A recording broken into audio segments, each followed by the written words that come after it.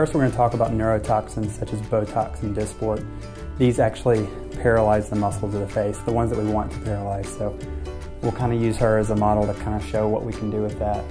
The three most common areas that we treat would be the forehead, the glabella, and the periocular lines or crow's feet.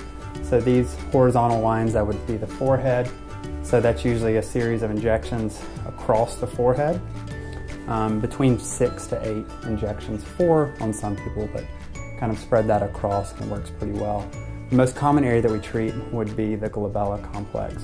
If you kind of make a mean face and scrunch down, these muscles here make what's called the angry 11s, but usually 5 injection points, so here, here, here, here, and here. Most people tolerate it pretty well. Pain's not too bad with that, but works extremely well. That's the most common area that we treat.